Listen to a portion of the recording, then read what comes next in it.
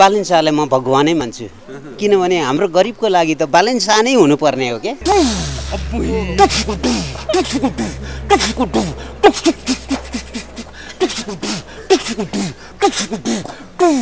पहिले गीत गाउने बालेन शाह सरले र्याप हान्ने होइन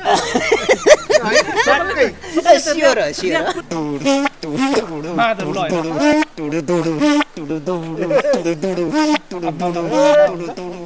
गए त चर्यो शैली बर्दुको बनाइमा कसको माया शैली अर्जियो मनैमा मनैमा गरिबीले गर्दाखेरि बालेन शाह पहिले जन्मेको भए म अस्ति नै एल्बम निकाल्थेँ धेरैलाई पट्याउनु भयो होइन उनीहरूले पो पट्याए मैले पट्याउनै भएन मेरो नाउँ त नान्यौ नान्यौ नान्यौ मेरो गाउँ त इलामै डाँडैमा अझ यो बालेन शाह चाहिँ नजन्मिएको भए यो माथि नै घर बनाएर बस्ने मान्छे पनि यहाँनिर देखिएको छ अरे बाफे यत्रो जनतालाई चाहिँ एउटा रोजगार दिनु भनेको सानो कुरो त आम्मा ढोक्दै ढोक्दै जान्छु म बिचारा सम्झेर ढोक्दै विजया दशमीको शुभकामना कसरी दिनुहुन्छ बालेनजीलाई बालेन शाहले अझै पनि उत्तर त्यो कामना गरोस् होइन प्रधानमन्त्री भएर चाहिँ म जप्दैछु प्रधानमन्त्री भएर अझै पनि यो भन्दा अरू साहसी काम गरेर बोल बालेन बोलीको रसैले बोल बालेन बोलीको रसैले माया गर्छन् जो चुकै कसैले दसैँ कस्तो लागिरहेछ दसैँ एकदम बालेन शाहले गर्दाखेरि दसैँ एकदम रमाइलो होला जस्तो लाग्दैछ बालेन शाह जस्तो आँटी हुनुपर्छ यहाँ गरिब दुखीहरूले चाहिँ रोजगार पाउँछन् अनि दसैँ तिहार मनाउन पाउँछन् के कस्तो लागेको नि धेरै समयदेखि बेरोजगार भएर बस्नु भएको थियो बाफ्रे चाहिँ 1 वर्ष भइसक्यो पोहोर चाहिँ दसैँ तिहार अगाडि यस्तो खालको आइदिएको भए पोहोर पनि रमाइलो हुन्थ्यो तर यो पटक चाहिँ अति बालेन शाहले गर्दाखेरि मलाई खुसी लाग्छ मलाई मात्र होइन अरू जो कसैलाई पनि खुसी लाग्छ कि जस्तो लाग्छ अहिले काम गरिरहनु भएको छ नि हजुर यो चाहिँ खास बुढानीलो कण्ठतर्फबाट हो कि तपाईँहरू होइन यो प्राइभेट हो चाहिँ घर मालिकहरूले आफ्नो आफ्नो तरिकाले उहाँहरूले खर्च गरेर हामीलाई चाहिँ यसो चामलको व्यवस्था गराइदिँदै हुनुहुन्छ आफ्नो घरको सुरक्षाको लागि लगाउँदै हुनुहुन्छ तपाईँ हजुर हजुर कति दिन भयो तपाईँहरू यहाँ काम गर्नु लगभग 1 साता जति भयो यो चाहिँ बालेन शाहको यो यति बेलाको आँटिलो कामले तपाईँहरूलाई पनि साथ दिएको छ बाफ्रे बाफ्रे कस्तो साहस चलेको छ बालेन शाह तपाईँलाई मलाई बालेन शाह भनेको नि म त चाहिँ साँच्चै भगवान नै हुन् उनी जस्ता 1-2 जना अझै जन्मिए राम्रो हुन्थ्यो कि जस्तो लाग्छ भगवान मान्नुहुन्छ है बालेन शाहलाई म भगवानै मान्छु किनभने हाम्रो गरिबको लागि त बालेन शाह नै हुनुपर्ने हो के तर धेरैले त नि गरिबलाई नि बालेन शाहले गरिब मारा बालेन पनि भनिरहेछन् ए होइन होइन त्यो गलत सोचाइ हो त्यो एकदम गलत सोचाइ हो तर पनि यो एउटा चाहिँ गर्नुपर्ने कर्तव्य पनि यो हो नि त हो कि नि त कर्तव्य यो नै राम्रो हो नि त खोलालाई यसरी पुरेर घर बनाउने खोलामाथि होइन त्यही त म भन्दैछु अब यो चाहिँ यो खोला यो अझ यो बालेन शाह चाहिँ नजन्मिएको भए यो माथि नै घर बनाएर बस्ने मान्छे पनि यहाँनिर देखिएको छ धेरै नेपालका धेरै खोलाहरू पुरिने थियो त्यसो भए धेरै पुरिने थियो त घर पनि त्यही माथि नै बनाउने सोच पनि राखेका थिए जस्तो चाहिँ हाम्रो नागरिकलाई जानकारी भएको छ खोलामाथि घर बनाउनु हुँदैन भनेर अब बल्ल बुद्धि छिपियो बुद्धि बल्ल आउने भयो हैन यहाँकालाई खोलेको माथि पो घर बनाएर खाने रहन् त पक्कै नि हो त्यो उनीहरूले भाडा 10 वर्षसम्म उठाए पनि हामी गरिबलाई त उठाउने हो नि हामी थिएनौँ भने त यिनीहरूले कहाँ घर खोइ त यो घरै मात्रै छ अब भाडामा जाँदैन अब हामी बाहिरबाट आएको मान्छे हो त भाडा तिरेर बस्ने होइन र तै पनि सुख छैन हैन सुख छैन अहिले यति बेला काम गर्दै हुनुहुन्छ दसैँ कसरी मनाउने प्लानमा हुनुहुन्छ दसैँ एकदम राम्रो छ मलाई खुसी लाग्छ दसैँ भनेको यति राम्रो छ यो बालेन शाह नै जन्मेर नै यो हाम्रो दुखी गरिबहरूलाई चाहिँ दसैँ मनाउने मौका पाइयो 1 वर्षदेखि यतिकै बस्नुभएको थियो बसेको ल बेरोजगार भएर यो चोटी त तपाईलाई नाची दसैँ पनि मनाउनु आम्मा हो गीतै गाएर पनि नाच्नु बाफ्रे यस्तो रमाइलो छ कि मलाई यति खुसी लाग्छ लु एउटा कुनै गीत सम्झेर गाइदिउँ न त मिठो गाइदिउँ त गाइदिउँ गए त चर्यो शैली बर्दुको बनैमा कसको माया शैली अर्जियो मनैमा मनैमा कसको माया शैली अर्जियो मनैमा अर्को पनि कुनै छ अर्को गजब अझै अझै दिउँ तपाईँ मान्छे त साह्रै मजाको हुन्छ दिउँ सुनाउ स्वर सुनाउ मेरो नाउँ त नान्यौ मेरो गाउँ त इलामै डाँडैमा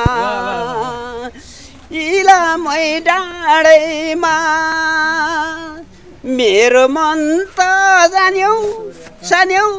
सान्यौ रहिरहन्छ भाँडैमा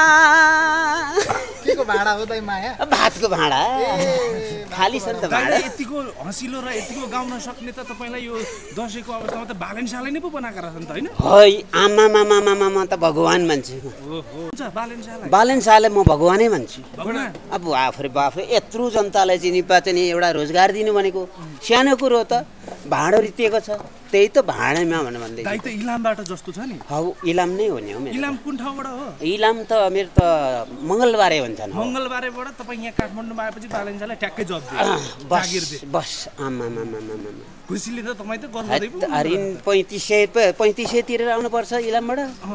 गाह्रो पो छ त हो अनि अब घर जाने खर्च बनाइसक्नुभयो भयो कहिले जाँदै हुनुहुन्छ म फुलपातीको अघिल्लो दिन जाँदैछु बालेनको पुरा शुभकामना सहित बालेनलाई ढोक्दै जान्छु म बिचारा सम्झेर ढोक्दै विजया दशमीको शुभकामना कसरी दिनुहुन्छ बालेनजीलाई बालेन सालले अझै पनि उत्तर त्यो कामना गरोस् होइन प्रधानमन्त्री भएर म जप्दैछु प्रधानमन्त्री भएर अझै पनि यो भन्दा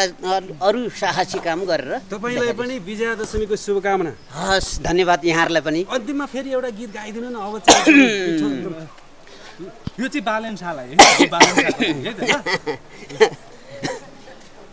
बोल बालेन बोलीको रसैले बोल बालेन बोलीको रसैले माया गर्छन् जो चुकै कसैले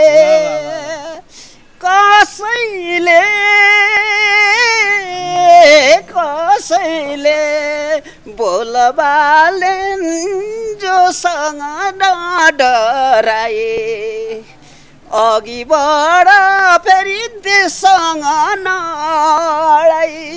दाइ तपाईँ त गायक पनि हो कि क्या हो म पहिला सानामा घाँस काट्दाखेरि गाउँथेँ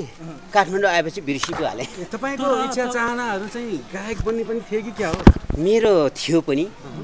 तर चाहिँ नि गरिबीले गर्दाखेरि बालेन साहब पहिले जन्मेको भए म अस्ति नै एल्बम निकाल्थेँ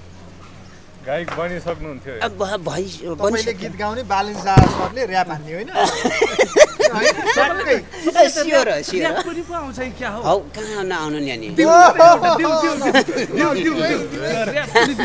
यतिको प्रतिभा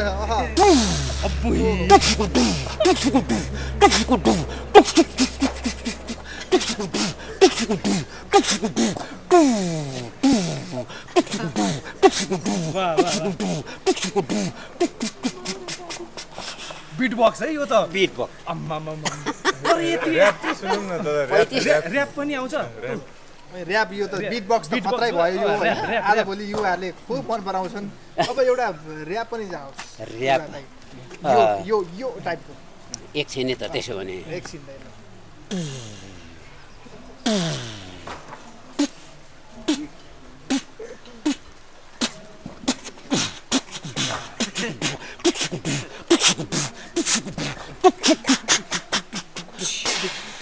ल बडो राम्रो यस्तो खालको प्रतिभा त होइन तपाईलाई जस्तो व्यक्तिलाई त सारा दुनियाँले पो सम्मान गर्नुपर्ने खालको कला भएको व्यक्ति हुनुहुँदो रहेछ होइन म चाहिँ कलाभित्र पनि लुकेको मान्छे म चाहिँ कुइराको काग जस्तो भएको छु त्यसै भएर कलाभित्र पनि तपाईँ लुकेको प्रतिभा छ प्रतिभा है